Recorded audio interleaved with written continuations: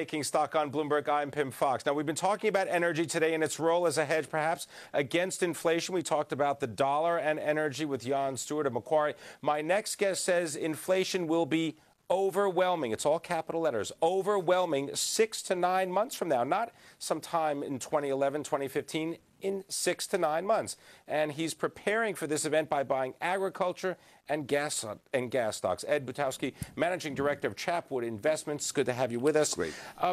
First, you got to give me the inflation scenario. Why do you think we're going to have this overwhelming inflation in 6 to 9 months? Well, first of all, I'm thinking sometime in the next 6 to 9 months it's going to start, and it's going to start basically because of all the money that's being flushed into the economy right now, and we haven't even seen the majority of it. More money's coming in from all the government spending programs.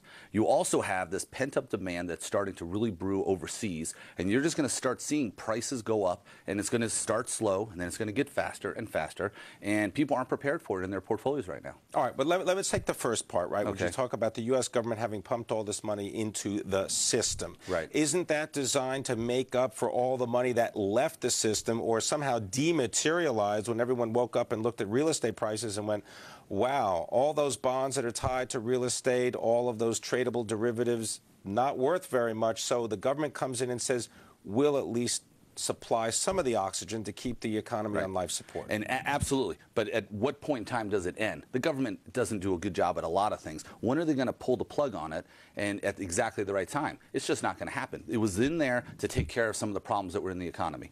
Now, the question is, how much more money do we need? And a lot of people out there say we have just way too much money going into the system, and because of that, we went in there to begin with to take care of the problem. Now the problem might have been taken care of. It might have been taken care of a little too much. Now the question is, when are they going to pull the plug on it? But aren't you going to see, you seeing any wage inflation? There's no wage inflation. Real estate prices are still headed down.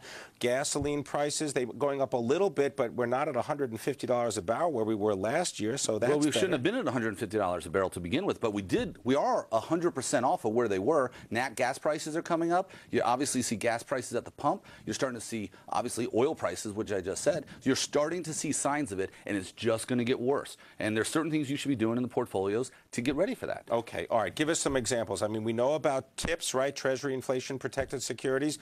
Are those something that every portfolio should have? I think that TIPS is a good place to have some money. However, I also think that the way those things are constructed, they don't take into account enough for what the real inflation number is. So I think TIPS is a good start. The biggest problem I have right now is that you have a lot of people who are looking at the short end of the yield curve on municipal bonds and U.S. Treasuries. They're not happy with what they see. So they're going out much longer, and they're getting sucked into buying longer-term Treasuries and longer-term municipal bonds, and that is exactly the wrong place you need to be. You need to, if you're going to have fixed income, go to the corporate side. All right, and how about short duration, though? I mean, just in terms of time frame. Short duration, we want to be looking at what? 2 years, 5 years max? Well, on government bonds and municipals, you don't want to look any longer than 6 months right now. 6 months? Absolutely. You stay away from anything longer than that. Plus, it doesn't pay to do it. Where you go to the corporate side, go to the single A, go to the, if you want to, the triple B side, pick up around 6 or 7%, and you're literally going out. How far should you go there, though? About 7 to 8 years. 7 to 8 years max. Right, because corporate bonds, Pim, as you know, are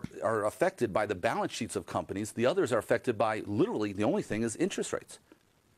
All right. Okay. All right. We're going to continue the conversation. We've got more with Ed Butowsky. I bet you have some more ideas on how to inflation-proof a portfolio. Absolutely. All right.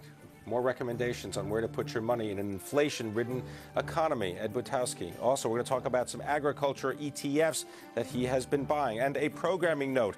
Bloomberg's Taking Stock begins each weekday at 3 p.m. Eastern on Bloomberg 1130 AM, XM Channel 129, Sirius Channel 130, and on Bloomberg.com.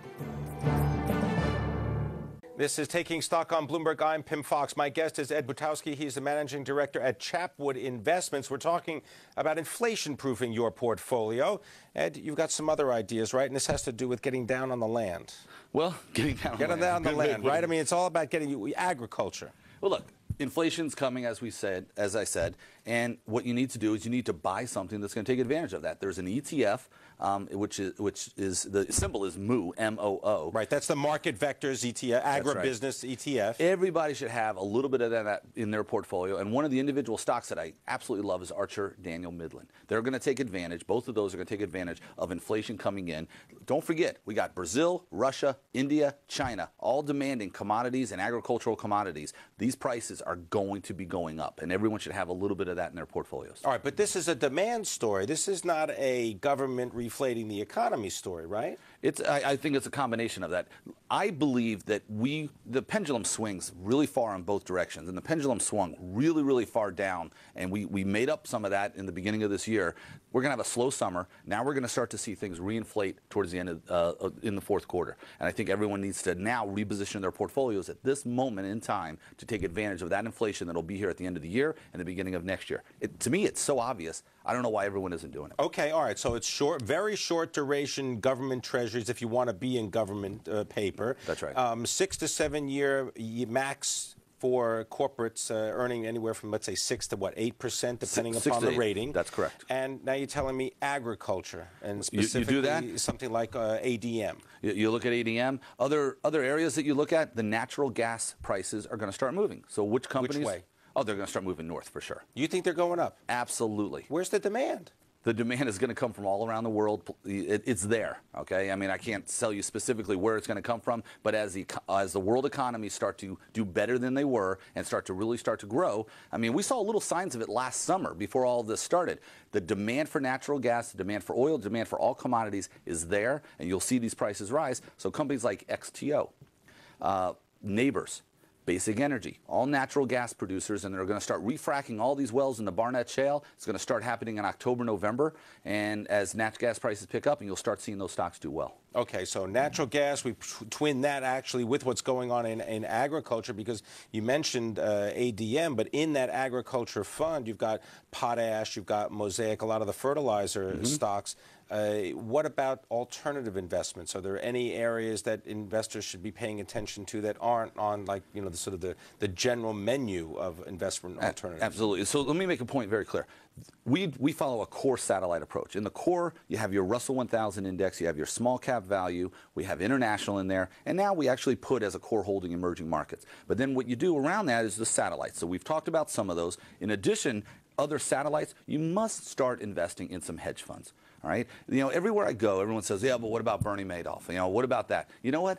Take him out of the picture for a second, because not everybody who's watching this program was invested in him. It was a terrible, terrible episode. But you can't put a black eye on an industry group, or excuse me, an investment, because of one individual. Yeah, but I mean, what kind of hedge funds? I mean, they're all different kinds of hedge fund strategies. I mean, how would you even go about selecting something like that? Well, each one is going to have to be dealt with on an individual basis. But my point is, everyone should start looking at them. Which ones do I like? Well, obviously, the distressed funds. Okay, there's no question about that. Investing in distressed debt or distressed equity, or both? Both. Okay. But you also have hedge fund managers to do that. I'm looking for non-correlated investments, because we have to manage our risk somehow. And everyone just, as soon as you say the word hedge funds, people just back away and say, oh my goodness, I can't go after those.